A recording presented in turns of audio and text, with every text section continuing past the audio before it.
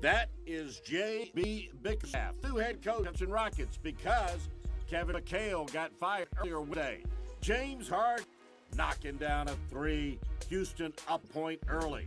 Later, Dwight Howard unable to finish the alley-oop. Maybe that kind of basketball is what got McHale fired. The other end of the play, Al Crabb hit the three. How in the world can the size of Dwight Howard miss that part of an alley-oop? Pretty bad. Halftime score, Portland led by 11. Rockets continued to struggle in the third quarter. Harden taking on two Blazers, didn't work out. Trevor Ariza missed the three, got his own rebound, missed another. And then Marcus Thornton. Nice touch from three-point land.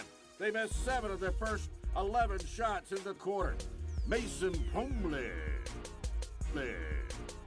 set a screen for Damian Lillard, who connected. Alan Crabb with the steal and the finish. Boom, on the other end. He had 15 points for the visitors from Portland.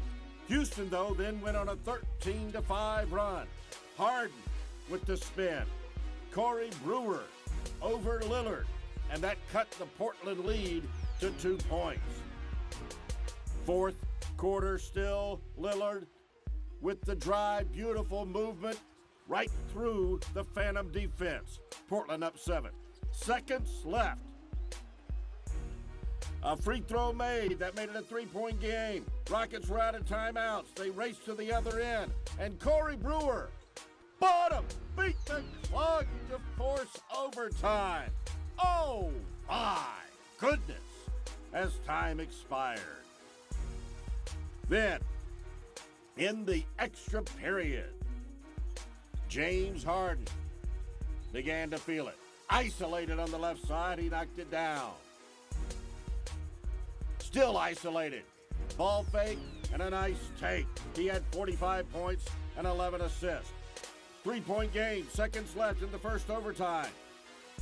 The turnover, Harden ran out the clock, and Houston, without Kevin McHale, hung on to win it, 108-108.